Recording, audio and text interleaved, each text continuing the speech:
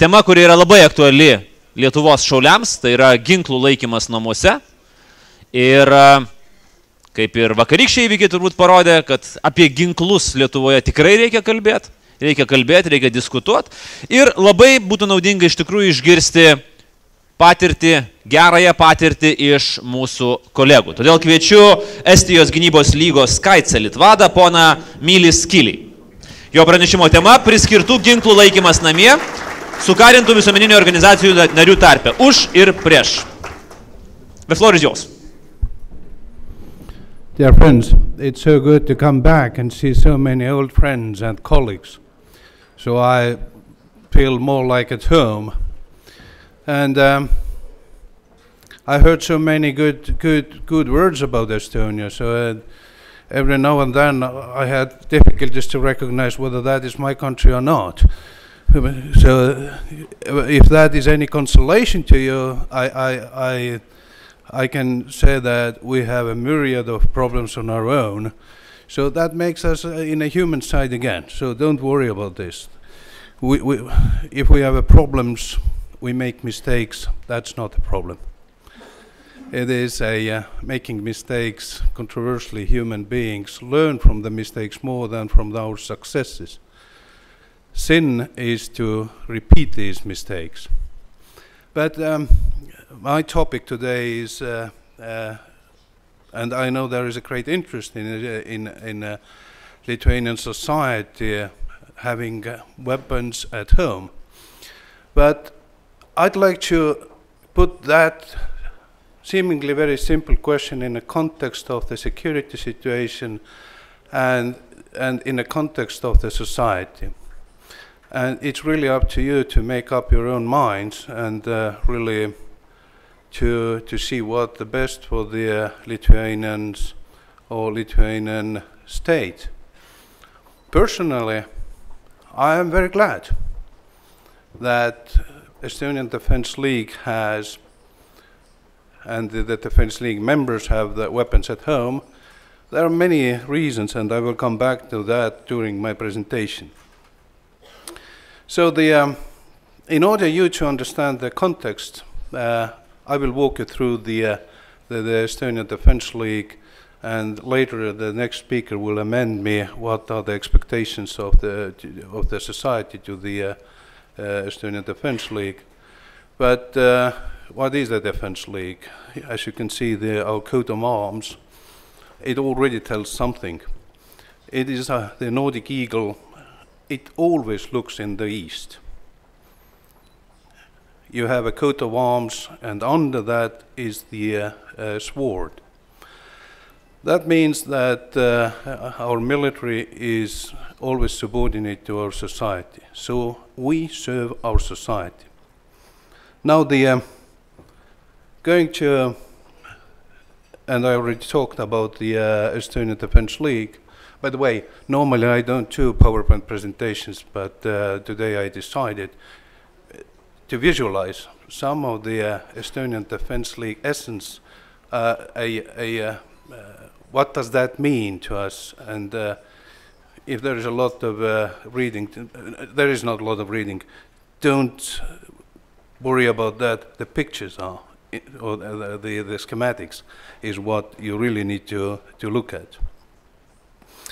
So, the Estonian Defence League was created actually already back in 1918. 1918, and that was a citizens' initiative. That was because we had a practical need for that. First World War was about to end, and there were demoralized Russian troops and Bolsheviks retreating. On the way, they murdered and looted local villages. And that was where the people organized themselves. They raised in a self-defense, meaning that they wanted to defend themselves, their homes, their villages, their communities. And later during the Independence War, the numbers grew up to 99,000. That is a big number if to take into account that back then we were slightly above the 1 million. And I can tell today our numbers are 25,000, so we have a long way to go. That said, it was after the Independence War, Defense League was dismissed. Because there was a general feeling, the war has ended, we have a peace treaty with Russia, we are among the democratic nations community, there is no need for that kind of organization. And in the peace treaty there was one of the paragraphs what said that the Soviet Russia will, that the peace between Soviet Russia and Estonia is going to last forever. So how long is the forever? So it took 4 years when they had the first attempt. In 1924, 1st of December, communists tried to have a coup, and luckily they didn't succeed. So the naivety was abandoned, and Estonian Defense League was recreated to be dismissed in 1940 when the occupation started. But you can see it was the first organization to dismiss. It was the first organization, and the organization what the occupational powers were so afraid of. And I will come back to that and ask the same question, whether the deterrence or whether that fear is still there. So the Estonian Defense League, we have our own act. We don't, but that said, it doesn't mean that we act independently. No, we don't. It's our activities are synchronized with the defense forces. And when I come back to when I show how the Estonian Defense League is organized, then you realize that it is not just a reserve component, but that is organization what comes from the society. So we actually maintained or managed to keep the same principle that this is a citizens' initiative and this is still needed. So, our mission is to safeguard our sovereignty, our people, and again, since that is a citizen, growing up from the citizens' initiative, it is the human-centric. First of all, we need to take care of our people, and the people will take care of the state. So it goes. That's the logic. And also, we are taking great pride and responsibility to educate our citizens. Now, seemingly I'm drifting away from the weapons at home, but that is all inclusive. That means that weapons at home, they are just a tool. Without a human interaction, without a human factor and organized factor, the weapons are nothing. We need to get into people's minds to understand them and to really feel that they are needed and that they are patriots. Security carpet. That is the main concept or cornerstone of Estonian Defense League. You know that Estonian Defense League, each and every community or municipality in Estonia have Defense League members. So we are spread all over the country. So we know the local people, we know the terrain, we know the human geography. We are the first responders to many challenges, be it a military challenge or civil man-made disaster. Doesn't matter. The Defense League is quickly mobilizable, and Defense League is well organized. So that makes us owners of the land. That is also not that's probably that very aspect is used for that reason that Estonian Defence League 2 years ago, we assumed a territorial defence responsibility. That's meaning that we are responsible for the plans and the conduct of that and the integration of the armed forces with that under the Chief of Defence Command. So a unity of command is maintained. So the security, carpet and territorial defence, again, that is the cornerstone, and I want you to remember that. Structure, leadership and chain of command. Democratic organization in many ways. Citizens' initiative, it means, I can also call that, that slide not only a structure, leadership and chain of command, but the slide represents the checks and balances. So, being a bottom-up initiative, that means that volunteers, Estonian Defence League members, they are all volunteers, except the very few who are regular soldiers. But the regular soldiers, they are only 2% of our structure. I am a regular, former volunteer, but became a regular. Most of my career, I passed it in the army.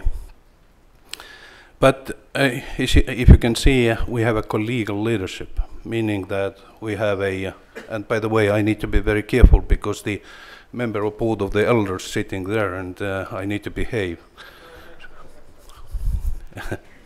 Mr. Aaviksoo, he's the member of the board of elders. They are our advocates. They are speaking to the public. They speak what the ordinary military cannot. But also, I have a central board which assists me to lead their organization, and then Estonian Defence League have a General Assembly. That is, if to compare with what it is like, that is our parliament, where district commanders and elected members coming together, and they make decisions, and I report to them how the money is spent, how the tasks are achieved, etc., etc. There is only one exception. When it comes to the military tasks, Assembly have no say. Military is strictly under the United Command, and I have to follow the Chief of Defence tasking, so the General Assembly doesn't have anything. So what does it mean? It is our actions must be very transparent, and we have even a revision commission there, and that also that we know each other. In order to become a member of Estonian Defence League, new member must have 2 sponsors from Defence League members. So it is a very close-knit family. That is self-control, and that is control of our peers. Plus, it is our security service does all the screening. So actually, you can see that these citizens who joined the Estonian Defence League have no criminal connections, have no anti-government or undemocratic belongings. Right. But I will not go into that too deep, so you can see that actually I have 3 masters: Chief of Defence, General Assembly, and Ministry of Defence. Right. Let's move on. Again, ideal is for everyone. It is not only the warriors we are talking about. And by the way, symbolically, I have divided the Estonian Defence League in 3 different categories.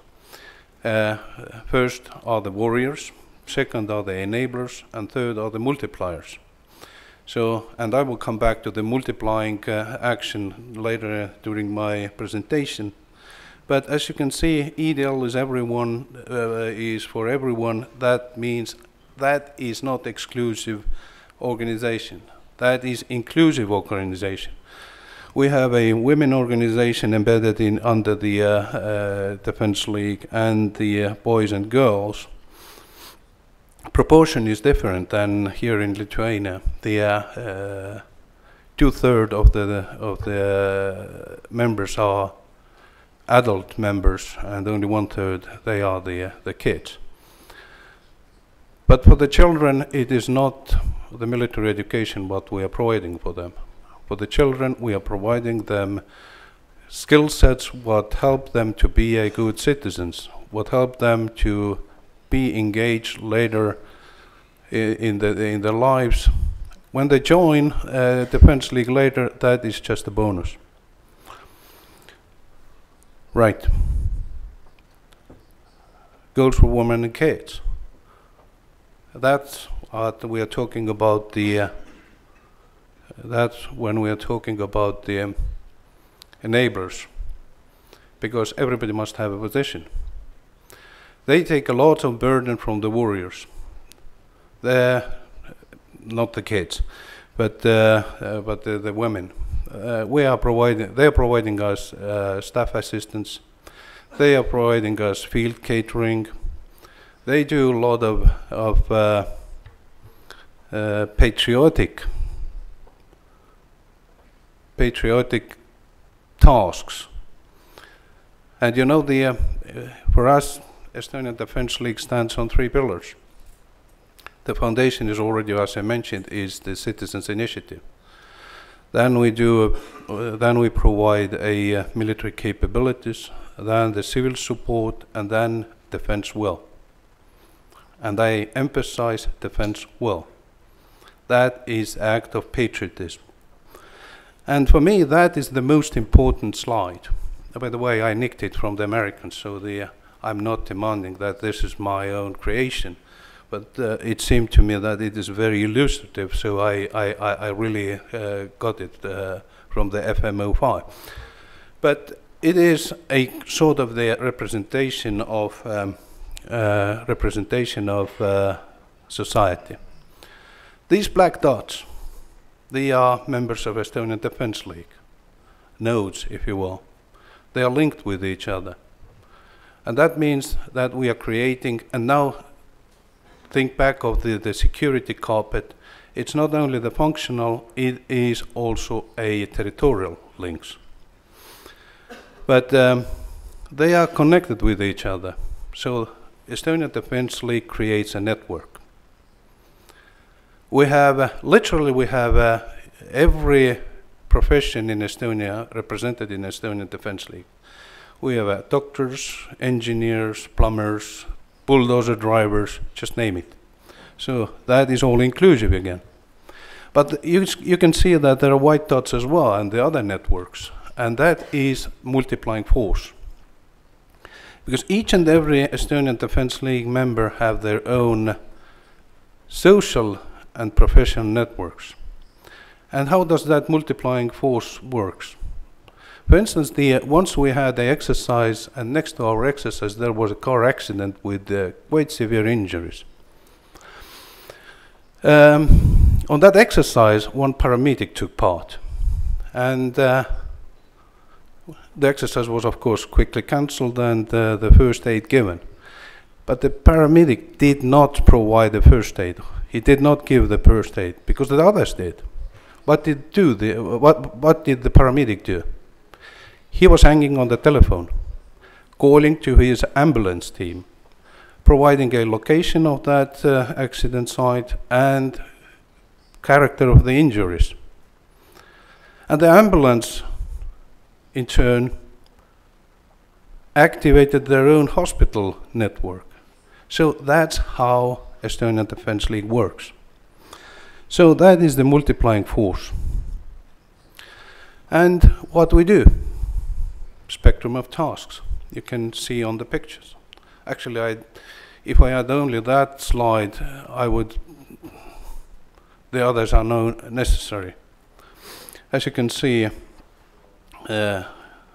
territorial defense, providing a military service, military skill sets, but in the middle there is also one of very important things, very important tasks what the Estonian Defence League does.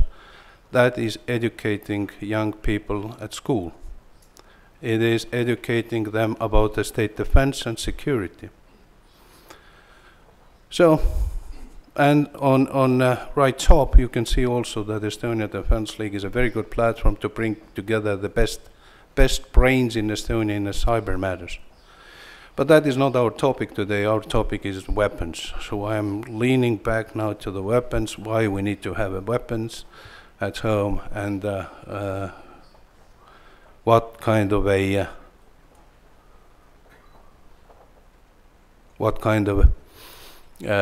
benefits we have from that.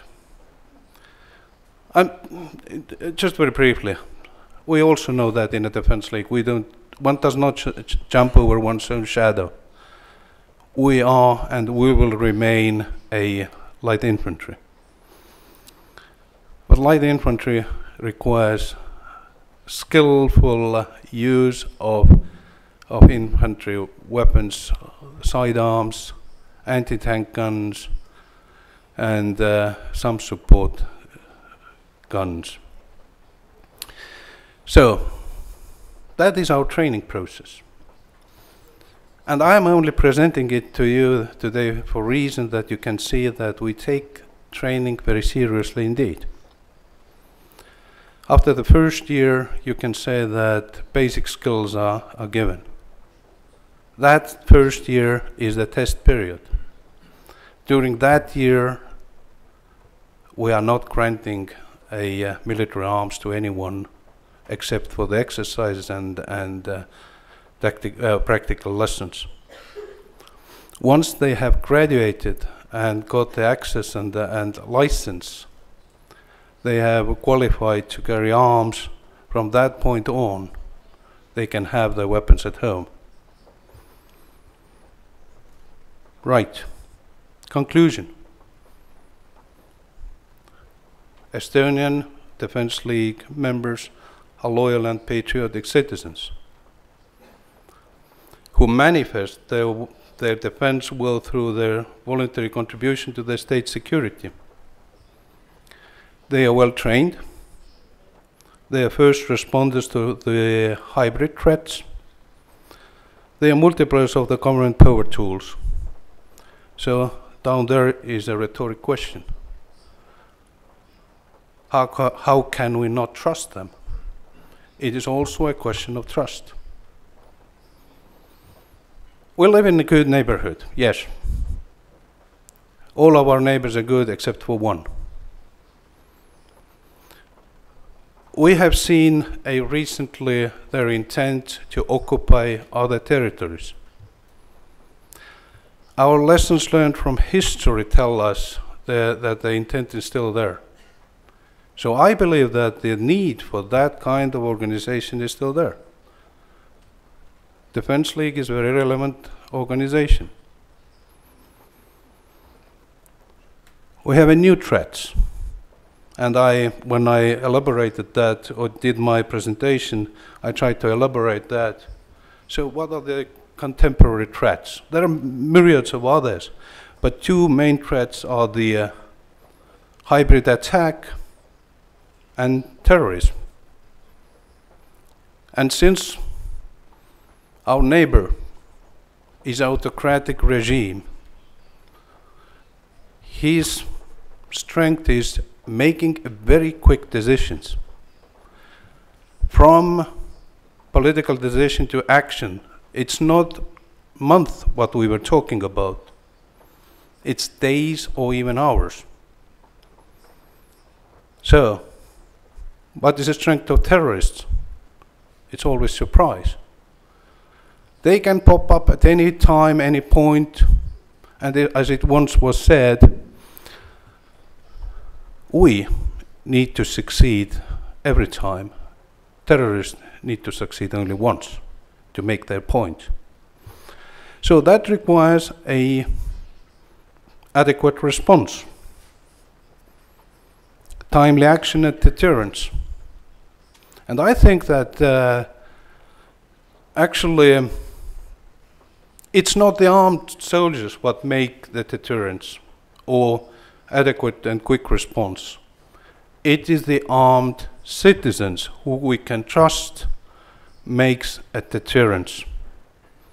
And it is also a great multiplier of the state tools if we can rely that at any time, at each and every geographical location in our country, we can have critical mass of well-trained quick response forces.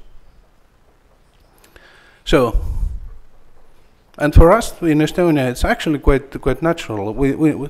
It was from a 90s already when we had weapons at home. It's because probably that we reinstituted the Defense League on the legal basis, on the heritage, or inherited that legal base what was before the Second World War. It also provided us a living memory from as many members of the pre-occupation Defense League were still alive. So for us that is quite natural. And I can tell you that at least last 10 years I cannot recall any accident or incidents with Defense League weapons. So it is a question of trust, need, and very pragmatic approach. By the way, I am as a commander, my goal is to have up to 70% of the weapons stored at home. And that does not only include the sidearms or the automatic rifles. We also have machine guns and very rare occasions also anti-tank guns in the hands of our members. So that ends my short introduction to that, and we can discuss pros and cons, and I can provide you my perspective on the weapons and voluntary force. Thank you. Thank you very much, Mr. Kili. Thank you.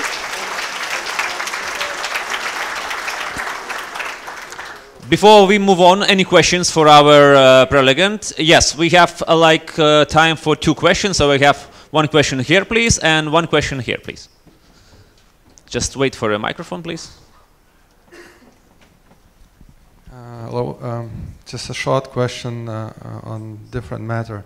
How is the organization financed? Is that, where does the money come from?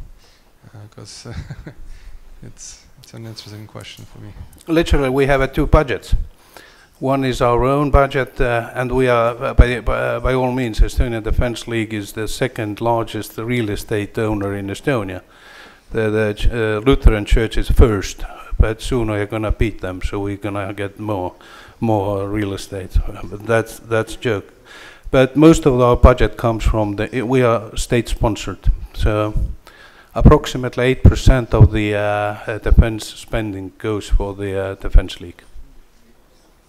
Thank you. Your question, please. Thanks for your presentation. I have a question, maybe not very polite from political side, but we all know that you have about 20% more of citizens, Estonian citizens, who have Russian nationality. Are we participating in Defense League equally with the Estonians, or they stay aside a little bit more, or how you deal with this? First of all, actually, the engagement in Defense League matters does not go along the ethnic lines. It goes along the loyalty lines. And we have some Russian-speaking subunits, particularly in Narva. But I also admit that the number does not represent the proportion of Russians living in Estonia. So the Russian-speaking Defense League members are a big minority.